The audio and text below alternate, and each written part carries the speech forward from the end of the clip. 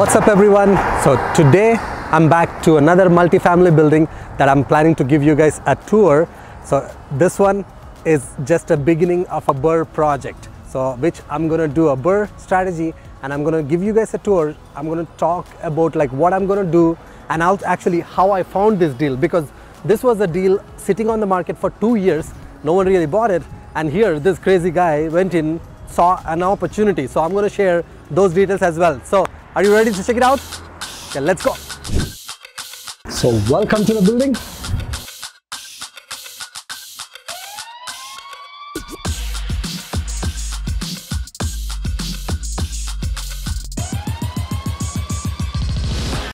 So this is actually a mixed use commercial and residential property. So it has one commercial unit and it has actually legally it has 3 residential, 1 commercial. So technically it is a 4-unit building, but the current owner, the previous owner whom I bought it from, they had already made a layout for 2 other units. So because it was not legal, many people give up because he was asking pretty high, and there is also a huge lot in the behind where there is a potential to build another 4 units. Maybe if I go through the rezoning, I can build another 8 units. So I'll be showing that. So again, this is where we are in the commercial unit, and I'm super excited because this is going to be my physical office, the Wincity office. So for the first time, we're going to have a physical office because, you know, I've been waiting for this. So it's going to be like an office hack. If you guys ever heard, maybe I'm using for the first time. So I'm going to have my office in this area, and I want to make sure once I'm done with all the renovations, all the 5 units should be able to pay all my expenses. And theoretically on my Excel sheet, yes, it does. I'll be keeping you guys updated. Once, you know, I'm done with everything, I'm going to do another video, share about if it's working the way I did or not. So you'll be seeing. So let's tour the property for now. So this is all going to be my Wincity office. Like I mentioned, it's like almost a 1600 square feet on the main floor, and I'm going to have my YouTube studio in the basement. So I'm currently like working with an interior designer to get a design for my office. So for now we ripped off everything. I'm going to have a like nice modern open concept look. So, and then the commercial office lead to the basement, where there is a part of the basement is also a commercial and the rest is residential. So here I'm gonna have my YouTube studio and some entertainment like a bar, playing games, poker table, maybe something. I'm trying to come up with a plan there. So it still will be part of the commercial. And then previously we have this basement which was useless, and he kind of, you know, for whenever you want to add more units, you got to get the city permits. And the current owner, the previous owner, I'm the current owner. So the previous owner did not do any legal process to get the units legal. So what I have done before even closing, I asked the seller to cooperate with me to get the minor variance to use those 2 units as actual legal units. So which successfully before closing, I was able to get the minor variance approval from the city. So now I can legally have 5 residential units. So this one is going to be the 2-bedroom unit residential. So we are planning to have 1 bedroom here, 1 bedroom there, and open concept kitchen and living. So it's a pretty decent height. It's probably like 7.5 feet.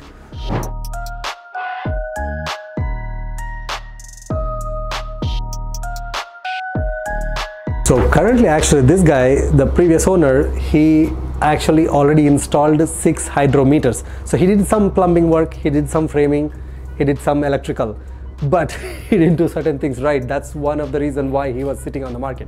So he did separate hydrometers, but it's all 60 amps. So there is no heating and cooling in 4 residential units. 60 amps is not good enough to add additional units. So now I have to upgrade them to 100 amps. So which I'm going to do. But good thing is I'm going to have all separate hydrometers. This is the second residential that was non-conforming before. Again, this guy did the framing. If you see, there is no lightings. You can see this is like 2-bedroom, huge 2-bedroom unit. He framed it. He did a bunch of things, but haven't really like completed it, haven't got any approvals. So now I'm going to make it a beautiful 2-bedroom unit that can at least rent for 1700. because it's going to be beautiful, brand new, huge. A family can enjoy it. Okay, let's continue the walkthrough.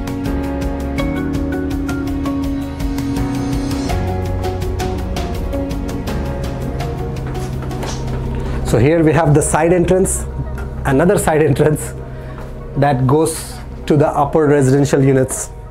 So it's more like a 3-level property. On the main floor we got the commercial plus 1 residential, and 1 residential in the basement, and 2 residential units on the 2nd floor and 1 residential unit on the 3rd floor. So we are in the 2nd floor and we got 2 1-bedroom units. Again, same thing. There's nothing in here.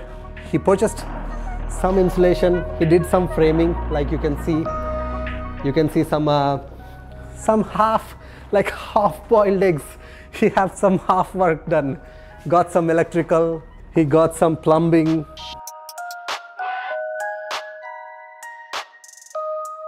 So this is another 1-bedroom unit. Again, these are pretty good size units. He just probably don't have enough energy or time to complete. So that's why now I'm gonna make them beautiful units. He did some electrical again, bathtubs, some framing. He got some windows purchased. You can see, good thing is nowadays getting the windows is taking quite a bit of time. Thank God I got some windows. He installed some new windows. If you see, these windows are actually new. Each unit gonna have their own separate laundry as well. And this guy actually was planning for it, which I personally love it. He hooked up laundry hookups too. Only thing is he haven't finished. So it's now my job is to make sure each unit have their own laundry. I'm gonna have a separate hydrometers with 100 amps, and I'm going to install heat pumps because there is no heating in this house. There was radiating heating, and the previous owner, he took it out. I don't know what his plan was to do, and he didn't do anything. So now I have to install the heating and cooling as well. So I was debating between heat pumps and furnace and AC, but in this units, because they were a little bit hard to install furnace in each unit, it's going to be a lot more noise and all those things. So considering everything into account, I'm going for heat pumps. So let's continue the tour. So here is the last final residential unit. This is actually a 3-bedroom 1-bath house unit. It was actually livable, but I didn't like the carpet. Again, you know me, I always love to have a brand new flooring, fresh paint, if possible new washroom, new kitchen. So in this one, I ripped off everything already. You can see we even opened up the wall. So I want to make it an open concept, right? So now it's going to be like nice big open living area with a kitchen in there.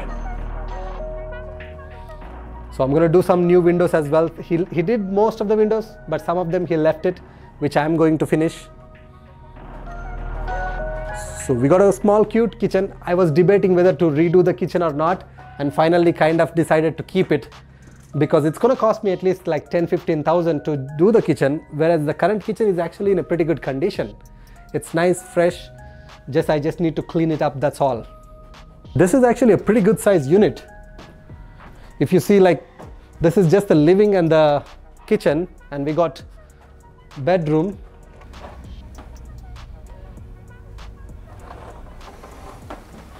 And only just this residential unit got a furnace and AC. This one and the commercial got their own furnace and AC. The other 4 residentials, now I'm going to do the heat pumps that I mentioned. Another bedroom, and we got a good size attic room.